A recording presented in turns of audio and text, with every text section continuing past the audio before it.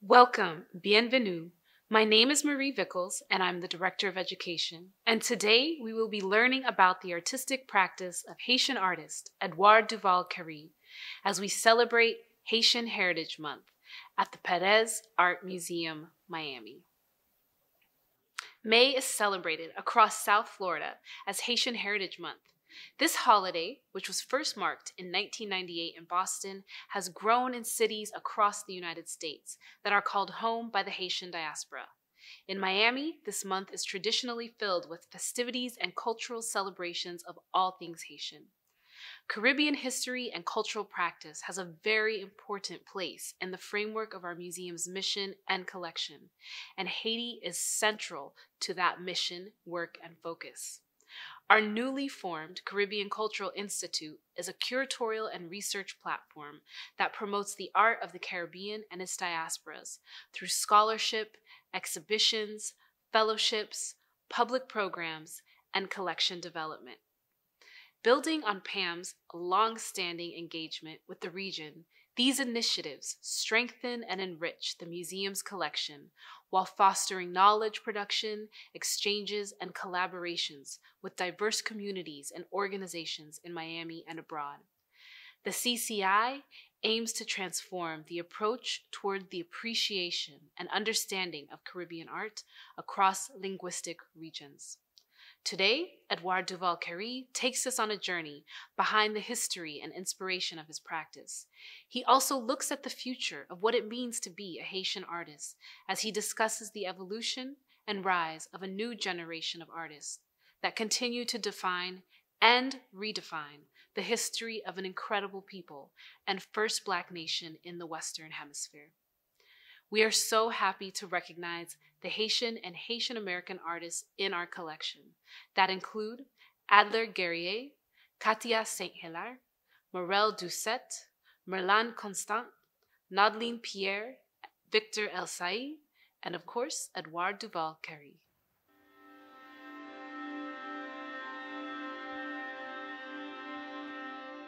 Haiti has a very particular history, and in its configuration of the New World, it was the first blow. The revolution in Haiti was the first blow to the colonial construct that Europeans had over the continent, both hemispheres of the Americas. It's a very powerful story, very important story, but also a very sad one, in the sense that the slaves of Saint-Domingue launched a major assault on the colonial system in general, where it was a bloody war that took more than 10-15 years, where, more than 500,000 slaves died. I mean, this is a history that has been seared in the psyche of the Haitians, and because they've really fought very hard for that freedom. Subsequently to that, I mean, it's been the country, because it did that, was literally punished by, first of all, by the former colonial power and the rest of them, because, I mean, they were not happy at all that the slaves of Saint-Domingue, rose up and took their liberty in hand. So the island and that nascent nation was isolated and has been isolated from the rest of the world for a very long time. And the product of that is, a very sad state of affairs right now in Haiti.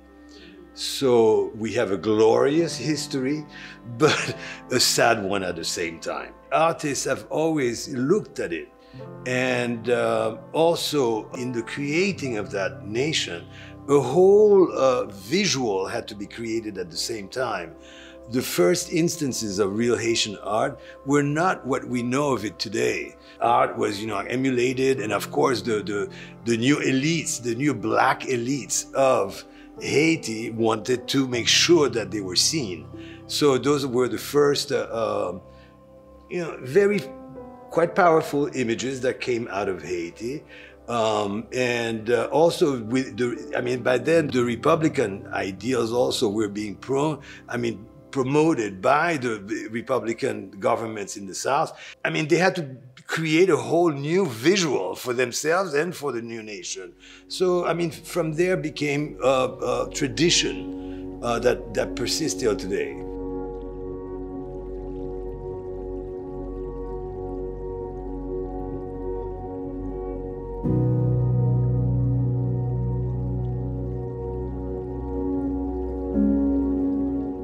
My parents, because of the situation in Haiti, left early on, and we emigrated to Puerto Rico. And then they returned. So it was a hiatus abroad for approximately 5 or 6 years.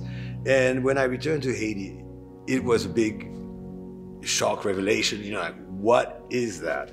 So I became very interested, you know, like in every facet of that nation. But when I returned in my late teens, back to Haiti, I was totally shocked and totally, you know, like, how would I say it, trying to understand it. And it was, I mean, and that research, that curiosity has not faded over the years, because it's as I said earlier, it's a convoluted history, a brilliant one, and it's still evolving and it's still complicated, and I'm trying to make sense of it. So, at the beginning, probably what really attracted me most was this religion that was, you know, like somehow, you know, like in the surrounding, but that you could not really discern exactly what it was. So I became very interested in that. I mean, the spirits, that. So I did research, you know, about that, and also joined and looked at it, you know, like very closely. And my work was very much informed by that. But from that, I mean, even that particular story, the Haitian voodoo, what is it? I mean, it became very complicated when you start thinking that it's the whole history of slavery. And that slavery, you know, like the slaves did not come empty-handed. They came with their beliefs, they came with their know-how, they came with their whatever they thought, and brought it to Haiti. And it's like an incredible story that has been totally disregarded or not documented or even overlooked. And this is, you know, there must be, I mean, you know, I'm just pointing my fingers to what a great lacking in research, not only in Haiti, but, you know, like for this whole 2 continents. You know, I mean, where did we come from? And who were we? Everybody has a story, but it's like very, very short. And it's a little more complicated than that. I mean, I'm very interested in history and how to present it, because these are these type of histories that never had any visuals to start with. Florida is very important to Haiti. I mean, and to the whole Caribbean. I cannot really pinpoint and say just Haiti. But in the case of Haitian, what has been really extraordinary is, you know, like the educational system here has managed to produce a series of, you know, like very bright, very sharp Haitian American kids. So, you know, I'm delighted to see that, you know, I mean, like in the movies, in the, you know, like in literature and stuff like that.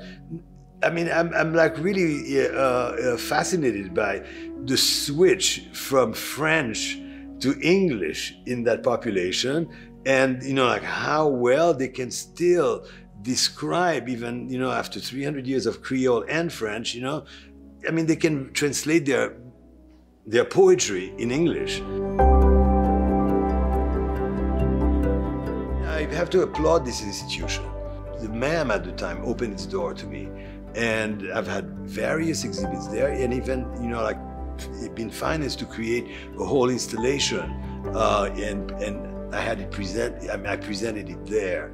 And so me and this particular institution, we've had a long, long history of support, friendship, and over the years, I mean, you know, like I always wished that it would expand to all types of people. And they certainly have. I mean, they've collected not only Cubans and, you know, like other Latin Americans and other Caribbean artists, but also, you know, like their collection of Haitian and Haitian-based has increased seriously. And I applaud that, and I celebrate that. I have colleagues in the collections here, such as Edouard Duval-Carrié, which I met very early on. Doors were open to him, and he's been, you know, like producing and doing very interesting things within the city. somebody like Myrlane Constant, who's like a major force, all in her by herself. I mean, like the most feminist of, you know, like women artists in Haiti. She is a phenomenon, and plus an energy like I've never seen. I'm delighted that, you know, like that her work has been singled out, and I'm delighted that that a museum like this one supports that and sees that. I think it's really important that, you know, like she's being given that kudos.